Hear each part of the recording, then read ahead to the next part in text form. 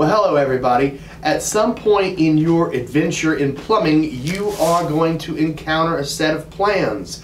We're going to do a little series here, kind of keep it short and quick, on how to read plans, and this will be specifically for the plumbing side of it. There's a lot of things in here that we really don't need. This is what we used to get, these big giant sets. There's a whole bunch of pages. I think this one has 28 pages. But there's a lot of stuff we don't need here. So nowadays we get these little short plans. In this little episode, I want to talk about dimensions and walls. So let's take a look. Alright, here is a blown up version of our plans, a small section of it. And if you look around, there's all kinds of labels and things. I see a dining room, a two-car garage, a bedroom, number 4. And then there's all these little lines with numbers on it. And those are your dimensions.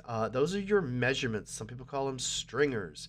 And now where a lot of people go wrong is you see measurements are pulled from something to something else. And if you don't understand where those dimensions are being pulled from, you can mess up and miss your walls or miss where your fixtures are supposed to go. So let's zoom in and look at this one. You see these little tick marks here?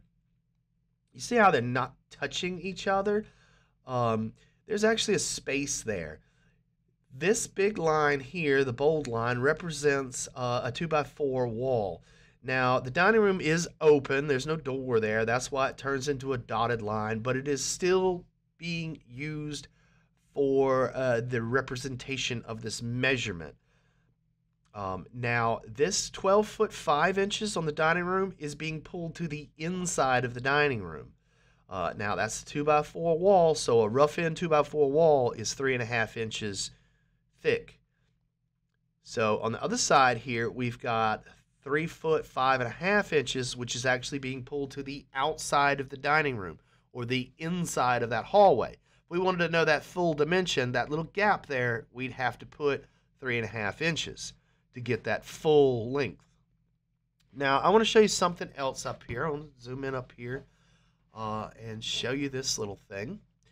They gave us a 2x6 plumbing wall. Now, that's for our plumbing to go upstairs. That's for our drop, for our drain line.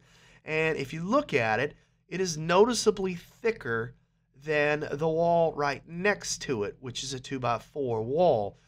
Most of the time, these are going to be labeled, but it will be different. In residential construction drawings, you're going to have 2x4 walls and 2x6 walls. Now, up here, I did want to show you this. This is a chase.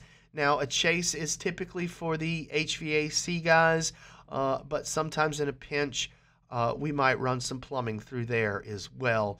But they normally give us a wall to do our stuff in.